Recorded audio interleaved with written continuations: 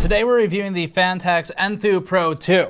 This case, which is gargantuan, it's about $140 with the glass panel version, $130 for steel, and Phanteks is making a huge deal about this panel. So the front panel uses a fabric of sorts and goes a step beyond just being steel mesh. Today we're going to be doing a lot of airflow testing on that front panel, but we also have a big section on radiator compatibility and of course overall build quality of this new full tower. Before that, this video is brought to you by Arctic Cooling and its Liquid Freezer 2 line. Arctic is actively restocking its Liquid Freezer 2 coolers that rank among the top performers for CPU coolers right now, including on Ryzen CPUs. The Liquid Freezer 2 series is focused on high thermal performance and value, featuring a blackout design and including a VRM fan mounted on top of the pump block to help provide airflow over neighboring VRM heatsinks. Arctic has also started selling its P12 120 case fans. Learn more at the links in the description below. This chassis is based on the existing Phanteks P600S tooling, and it goes for a dual system optional approach, but also has a heavy water cooling focus. That said though, the way the power supply is laid out creates some interesting challenges, where you end up with a huge amount of space, but as you'll hear in the build section of this review, it doesn't quite fill in as easily as it might with other case layouts. The case is intended to compete directly with some other large cases on the market. So for example, recently there's been the Fractal Define 7 XL. There's been the Be Quiet series of cases like the Dark Base Pro 900. It's a bit older now, but there's Rev 2 out there. It also obviously competes directly with the Lian Li O11 XL. A $200-ish case where you're paying a bit of an extra tax for that ROG logo, the unremovable one on the side of the glass. The Corsair Obsidian 1000D would probably be another one of note, but that is larger still than this. So the Enthoo Pro, its big claim to fame is its fabric. It's high performance fabric, more specifically, and that's one of the things we'll be testing today. But at $140, it comes in lower than a lot of those competing cases, and it's able to do so by omitting fans. So this may be an option for people who are truly more water cooling inclined or who want to run with closed loop liquid coolers that include fans, because you're dropping the cost out of the case immediately. That said, that makes this really difficult to review from a thermal standpoint and a noise standpoint, because just like the Lian Li O11 XL, we have to sort of tweak how we do things since it doesn't come with fans, and that is one of our main focuses for reviewing cases. So we're going to talk about all of that in a bit in the thermal section, but first let's get through the build notes and the build quality. Building in the Enthoo Pro 2 got off to a rough start as no accessories were packed with the case. No screws, no zip ties, no hard drive cages, nothing. Luckily, we have a full list of the items that are supposed to be included, including 4 modular 3.5-inch hard drive brackets, a vertical GPU mount without the riser cable, and a dual system cover to be used when installing a secondary mini ITX board in the case. There's also supposed to be a GPU anti-sag bracket and various screws sorted into a plastic organizer. We can assume that this was just an oversight in an early review sample, but it's a good reminder to check accessories carefully to make sure everything was included. We've gotten reports lately of some CLCs coming without the proper mounting hardware, for example, and the companies will basically always send out the parts if you let them know. It's just inconvenient. In the list of missing parts, one omission was deliberate: case fans. Like the O11 Dynamic and the O11 XL, the Enthoo Pro 2 does not come with any fans whatsoever. This is a decision that makes a little more sense in a case geared towards higher-end liquid cooling setups, as most CLCs come with their own fans, and most open-loop builders would prefer to simply supply their own. At least, that's the common response we receive from our audience. For mid-towers, we prefer to see a good set of stock fans included, but the Enthoo Pro 2 is a different beast. This causes some difficulties for stock testing, but we'll get to that in the thermal section later on. Moving to the case itself, the Enthoo Pro 2 is a bit of a monster. Phanteks specifically states that this case supports 13-inch wide SSI-EEB motherboards rather than using the more nebulous E-ATX naming. It's approximately as large as the Anades AI Crystal that Intel sent us with the W3175X, and our assumption at the time was that they picked that case because it was large and the most affordable, but they didn't pick it for quality reasons. Back to the Enthoo Pro 2. It's large, but there are some inconsistencies in how efficiently the space is used. Starting behind the motherboard tray, there are 3 main sections. Looking into the case from this side, the upper right is the motherboard tray itself, a relatively empty area with 3 2.5-inch drive sleds and about 2.5 centimeters of clearance for cable routing. The bottom right is the power supply shroud area with the power supply oriented on its side so that the intake fan can pull air in through the side of the case. This design should allow more airflow to the power supply than a typical configuration, but the real purpose is to free up space in the interior of the case for reasons that we'll discuss in a moment. Since the shroud is entirely enclosed and only extends about 2/3 of the length of the case, there's not really any more space inside than there would have been in a typical mid-tower. The shroud is closed up with a hinged metal cable cover designed to take some stress off of the steel side panel. The cable cover is necessary, but we found it annoying to work with. Cables must be split into small groups to fit through the cutouts in the cover. Otherwise, the edges of the cover will bite into the cables and potentially cause damage to the cables. This problem was worse than it would usually be for our review system because we didn't connect any of the front panel USB cables and therefore had to route all of that cable clutter behind the cover as well. In trying to arrange cables around the cutouts and mash the cover down into place, it's easy to accidentally slide the cover off of its hinges and be forced to start over again. The cable cover can also be ignored completely, but if someone is having difficulty putting the cover on, then they probably need the cover. It's a frustrating experience having to carefully choose where to place cables in a case that's this gargantuan to begin with. It wouldn't be that big of a deal if it weren't so huge, as it is now. Still, examining this side of the case, the left portion is dedicated to cable management and various mounting locations. The rails that run from top to bottom can be used for 120mm fan thanks to a side intake vent cut into the side panel, or for modular 3.5-inch drive bays. Or the plastic covers can just be left in place and used for mounting SSDs. Phanteks has opted not to use the weird sliding guillotine covers here that we criticized in the P500A and the Enthoo Evolve X, and that decision to exclude them is one we can appreciate. Instead, they've used pop-out plastic blanks similar in function to the ones included with the Dark Base Pro 900 V2. These blanks have big plastic fins and cables can be routed through them. We'd argue that empty space is even easier to route cables through, and we'd ask that Phanteks please chill out and stop making this more complicated than it needs to be. A better handled location for cable management is in the center of the case where, again, like the P500A, there are extra large Velcro straps that loop over the hooks punched out of the case. These are great to work with, they cover a wide area, and they made it possible to spread our power cables out enough to fit under the cable management cover. Our one complaint with these straps is that one of them conflicts with one of the SSD sleds, such that it's difficult to use the strap when an SSD is installed and plugged in. Moving then to the case interior, it becomes clear why Phanteks has oriented the power supply shroud in such a strange way. And it's because the Mini E-ATX option mounts directly to the side of the power supply shroud this time. So unlike the other Phanteks cases where you have to buy accessories to shove into the top of the case, in this one, in theory, if yours ships with the included accessories like they're supposed to, then you would just install it right there. It doesn't allow for a horizontally installed video card, so you would have to do a vertical mount, and you would have to purchase the PCIe riser card separately. A couple of extra things to note here too. If you want two systems, you'll either need two power supplies, which you won't be able to fit two once you put the second system in there, or a power supply that can output and drive two systems. Phanteks does sell one of those. It's called the Revolt X.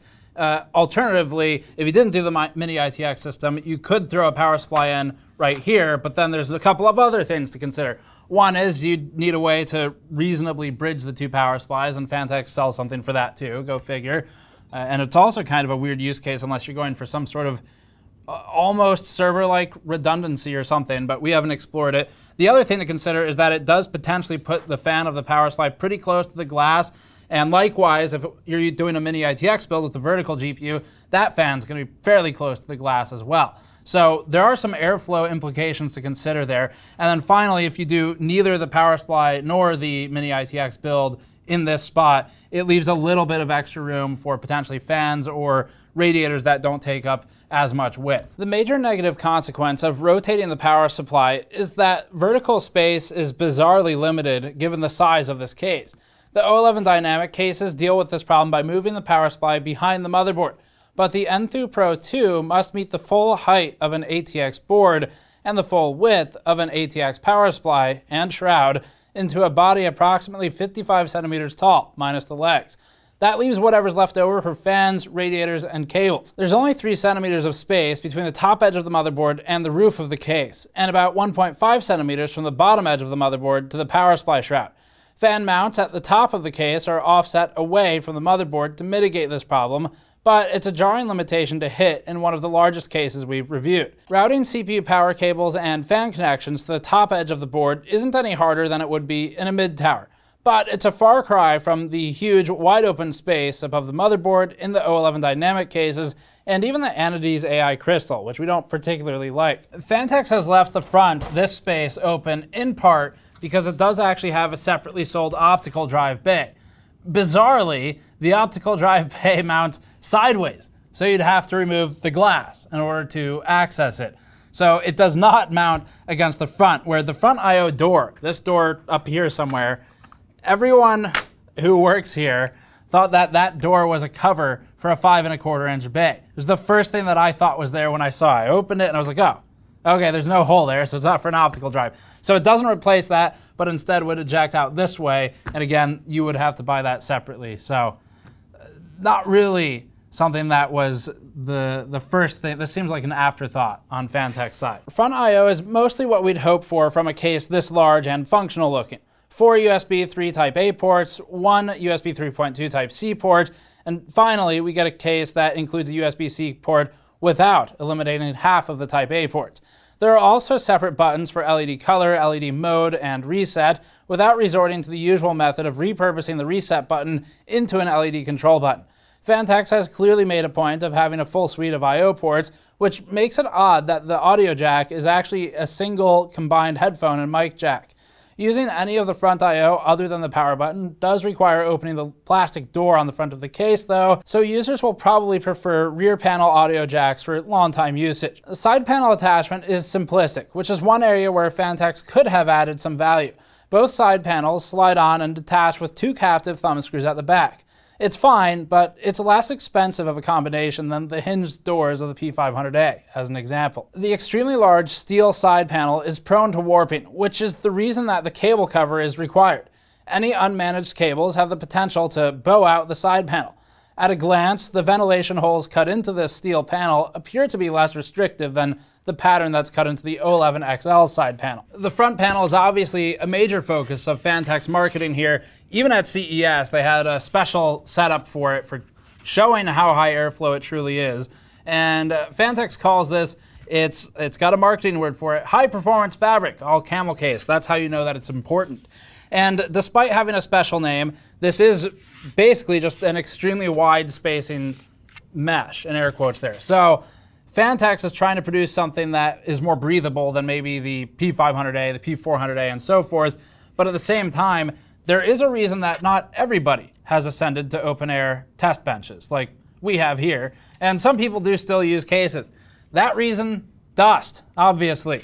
So those fine mesh panels, NR600, P500A, those will still stop a lot of dust. This, we haven't had it long enough to really put to the test, but clearly by looking at it, it's not going to stop quite as much. So while Phanteks high performance mesh may be more breathable, so too is a giant hole in the front of the case. And this isn't far from it because there's ultimately still a dust filter seated behind it. And in Phanteks marketing materials, the company even says the dust filter behind the Enthoo Pro 2 front panel can be removed for maximum airflow performance.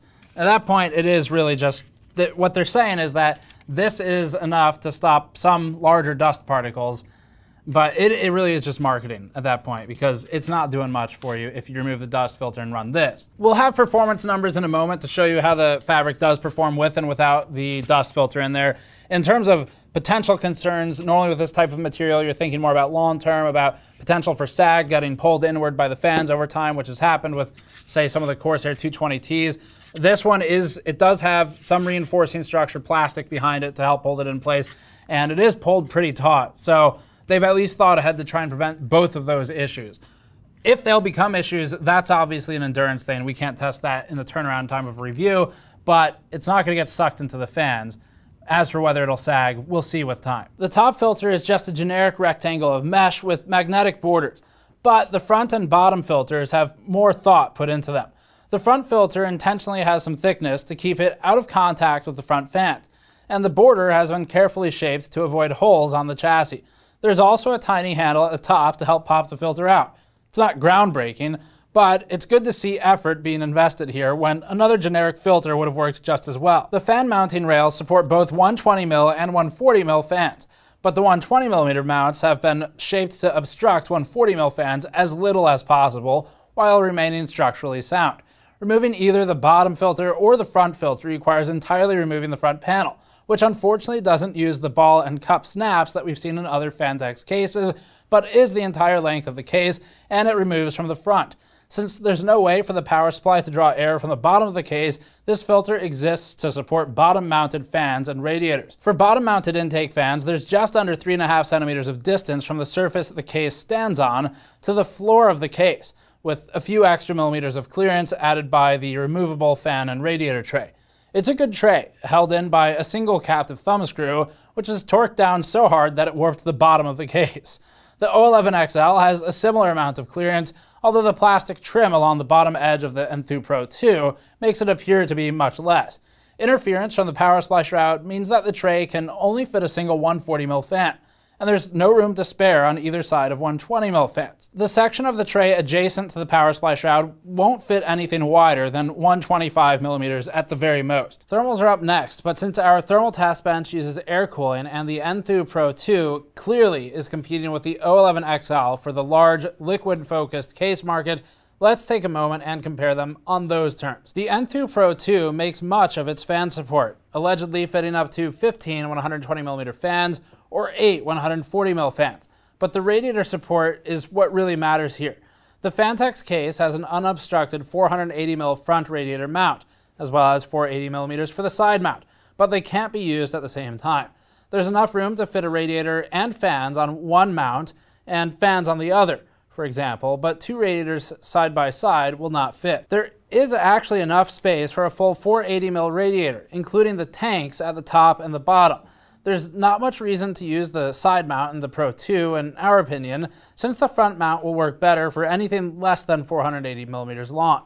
The O11 XL lacks a front mount and supports a maximum of 360mm on its side mount. We consider top mounting in Lian Li's case superior, since the entire thickness of a radiator with fans installed can fit above the top edge of the motherboard, and both cases are tied at 360mm max for this location. At the bottom of the case, the O11 XL can support two 80mm or 360mm radiators, while the Pro 2 can only support up to 360mm radiators since the mount is too narrow for multiple 140mm fans.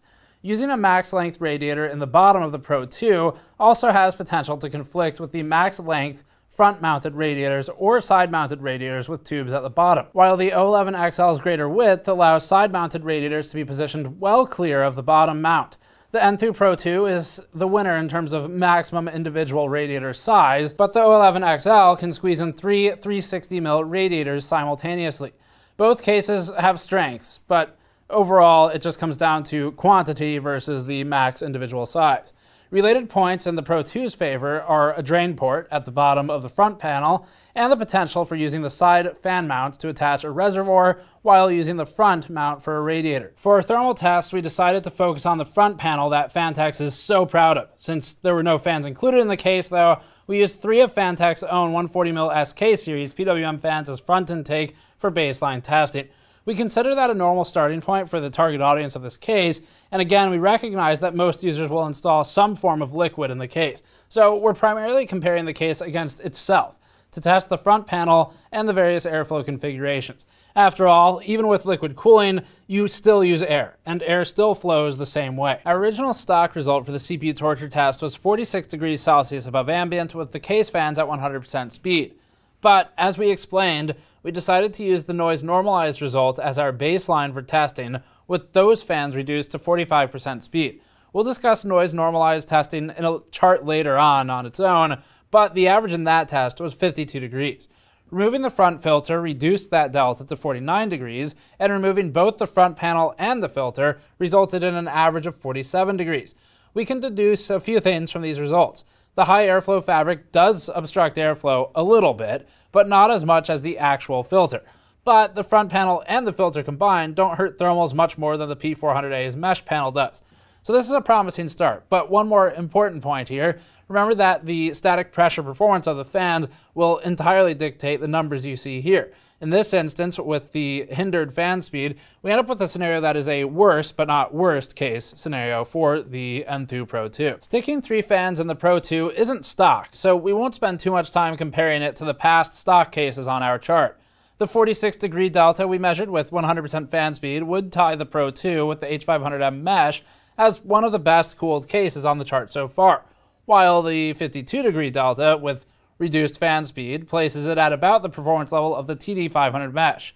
The O11 XL averaged 54 degrees using our standardized set of fans in this test, but that's with the intake fans positioned at the bottom of the case, far away from the CPU cooler. Another test had it closer to 50C, while some of the other unshown feature tests were closer to 48. The noise normalized and standardized fan tests coming up in a moment are better for comparative testing, so keep watching for that. The GPU temperature with 100% case fan speed averaged 44 degrees Celsius over ambient, and lowering fan speed to 45% only raised that delta to 47 degrees. Remember again that for our what we're calling stock configuration here, it's the 3 Phanteks 140mm fans that we installed only in the front, and then we used the noise normalized setup for the other feature tests. Removing just the filter lowered it to 46 degrees, and removing both the filter and the front panel lowered it further to 45 degrees. We rarely have numbers that line up this neatly. A difference of only 2 degrees between having the front panel and the filter on versus taking them off completely is an achievement, and it appears that the front panel really might be as breathable as advertised.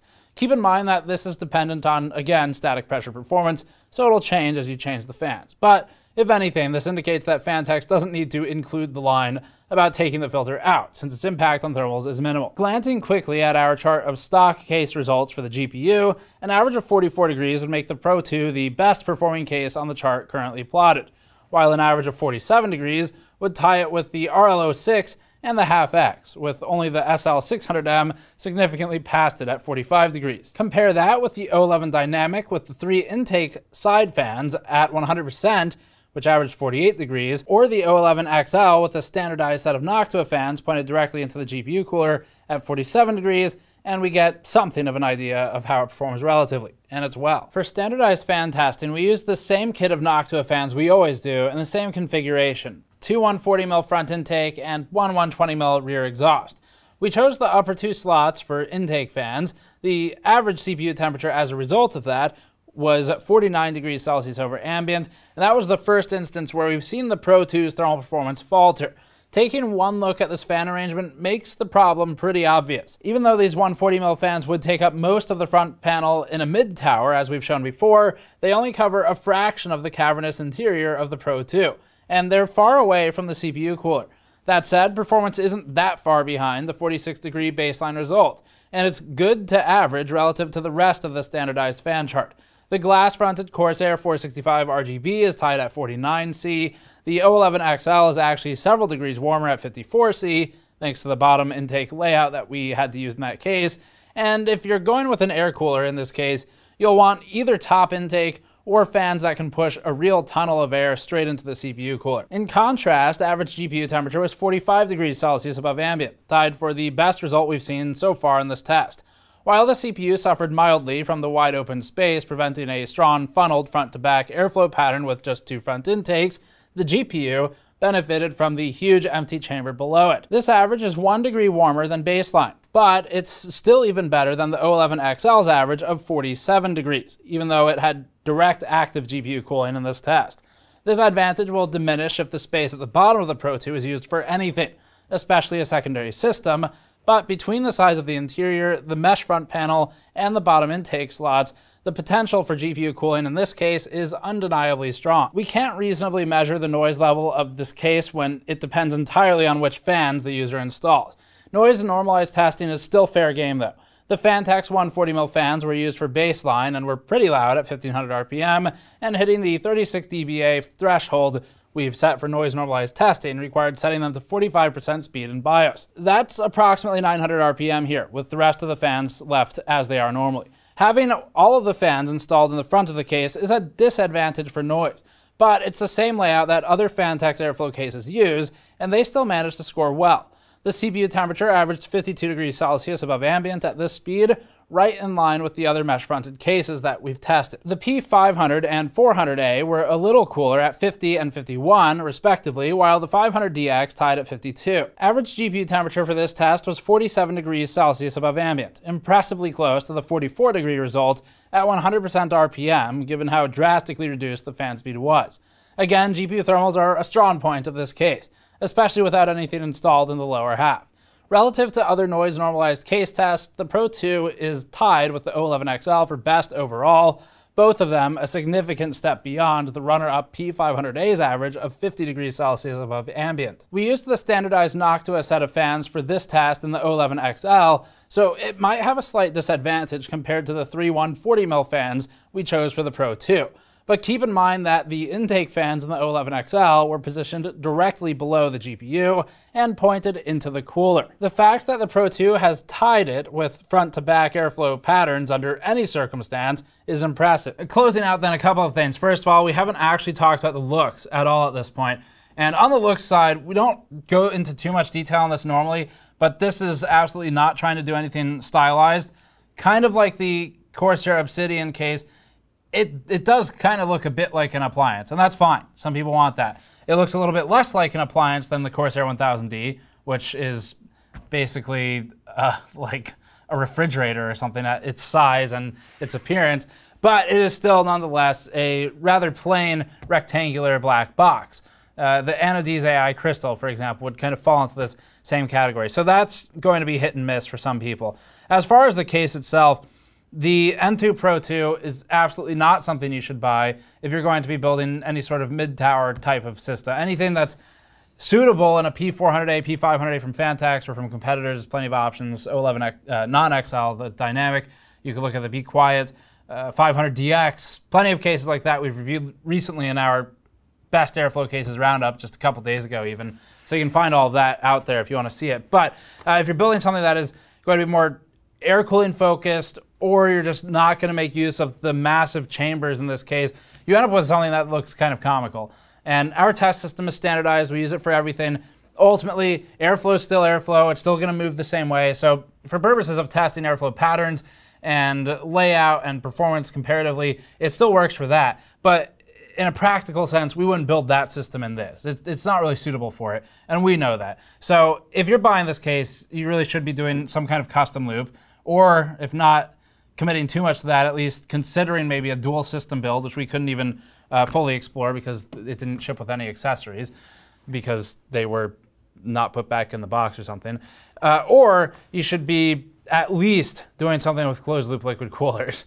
But otherwise, the thing just ends up empty and kind of awkward. So it's not meant for smaller systems. That much should be clear. At $140, it is a very aggressive competitor in terms of economics versus some of the competition in the market now. The O11 XL is significantly more expensive. We liked that case a lot. We built our production system in it with a full open loop, but this would be a direct competitor to it, and it's cheaper. So it's about 60 bucks cheaper if you buy the glass paneled version. The biggest trade-offs between this and the O11 XL, other than looks, would be some of the layout formatting, where the XL pushes things into a separate compartment. You've got some interesting choices for hot swap bays if you buy the extra things like the backplane for the drives, and then also interesting options for radiators, where this one versus the O11 XL, it's a trade-off of maximum single radiator size. So in the front on this thing, you can fit a larger 480mm radiator, and on the O11 XL, the size caps out smaller, as we talked about earlier. So that's consideration, but you can fit more radiators in the O11 XL.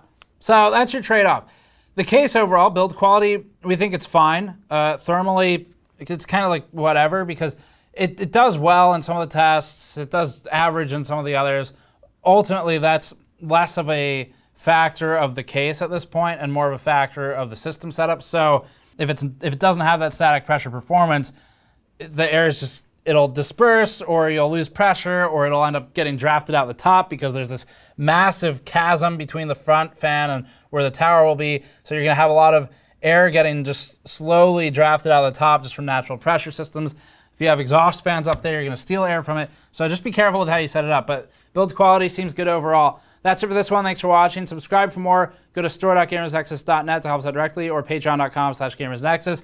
And one last thing, Phanteks gave us about 24 to 36 hours to finish this review with the arrival of the case, so this is the best we could do in that time. Thanks for watching. We'll see you all next time.